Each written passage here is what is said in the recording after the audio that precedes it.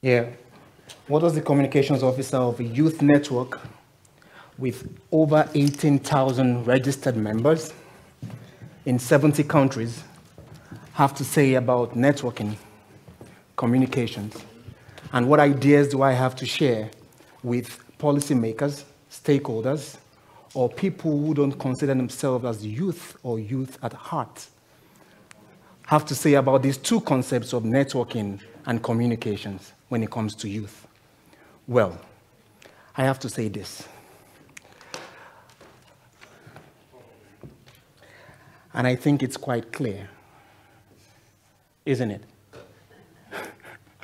What I'm trying to say here is, don't ever mistake legibility for communication. This is a concept that was borrowed from David Carson in a TED Talk in 2003. More often than not, I've observed that when stakeholders and policymakers, when they think they are communicating to the youth, they are actually drowning themselves in their own echo. More often than not, we think communication is a monologue, but communication is a dialogue. And this is another cue I want to say. This actually inspires me to get married. Pardon my use of sarcasm. I don't think I'm getting the width of it yet. But another thing I can learn from this image is simply this, that in communication, speaking, or in this picture, shouting, is just the start. Engagement is the heart, and listening points you to the right path.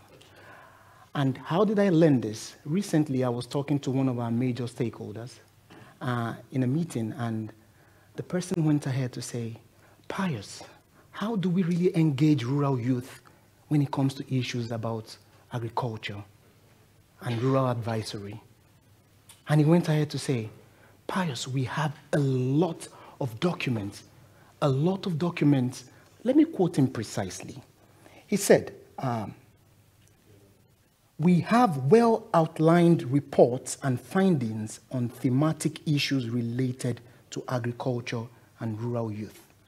And I interpolated, I said, like, how many pages are these reports? He said, well, I can still remember an assertive tone in his voice when he said, at least each report is approximately 30 pages. Pardon my math, I know it's not as good as Einstein. And they said they have over 100 documents. And that's just 3,000 pages. And I know it takes an average rural youth 3 minutes to read 3,000 documents. And at this stage, I don't know if that is sarcasm or irony.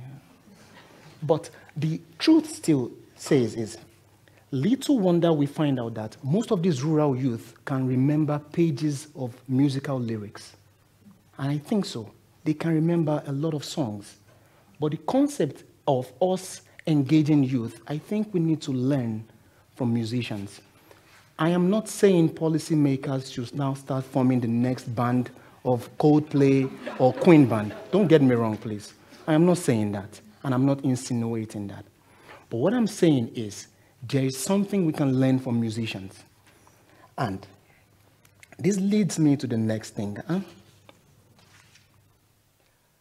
I would love to share some few success stories coming from YPARD Kenya.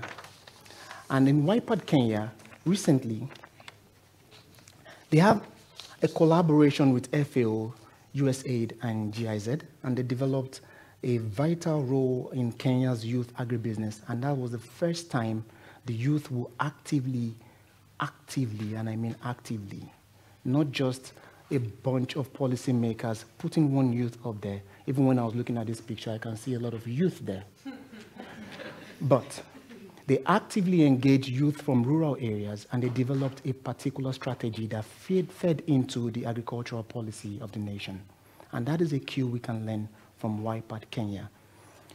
Also, there is a mentoring toolkit, and I believe mentorship is another way we can have a dialogue, not only a monologue.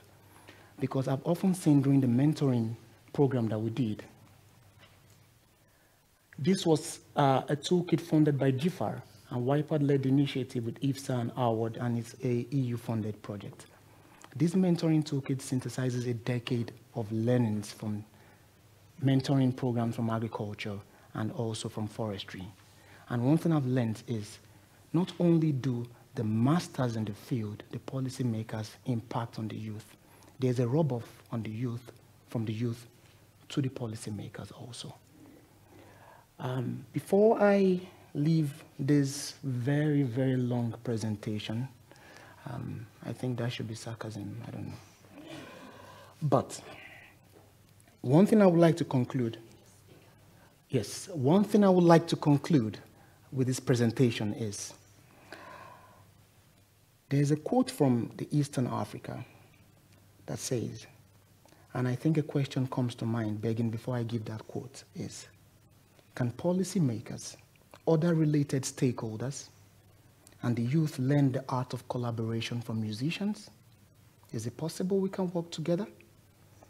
And the quote is simply, like he said in his first presentation, what you do for the youth, without them, you do to them. Tack. I think my Swedish is better than my Japanese.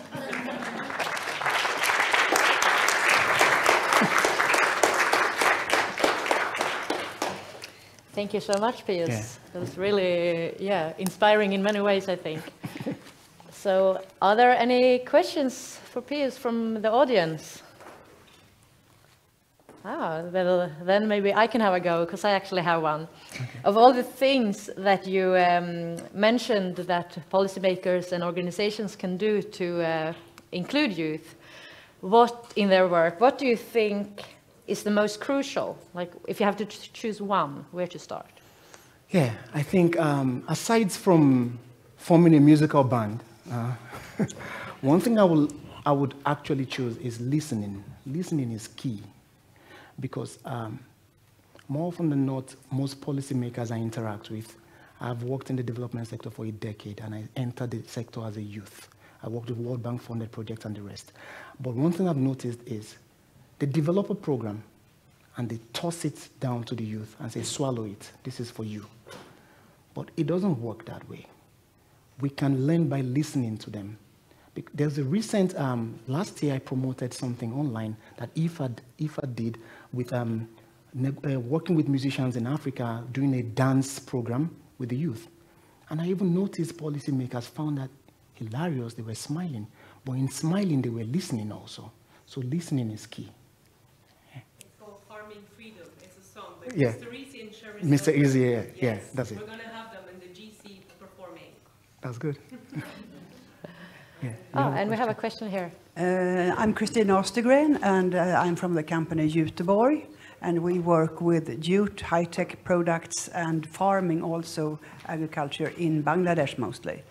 And I just want to say thank you, because you really put the point at it. Since 5 years back, we always bring our jute ambassador when we go to Bangladesh. And he happens to be one of the top 10 bass players of the world for a rock band. So when we start like a workshop with the farmers and the jute mill owners and the middlemen and the jute minister, we start off with a real, headbanging and some heavy metal music. And then everybody opens up. So you just said it. We do it with music. And then it's a lot of fun also. Thank you so much. And thank you to you, Pius. Here's, of course, the SIANI bag. Thank you. Thank you.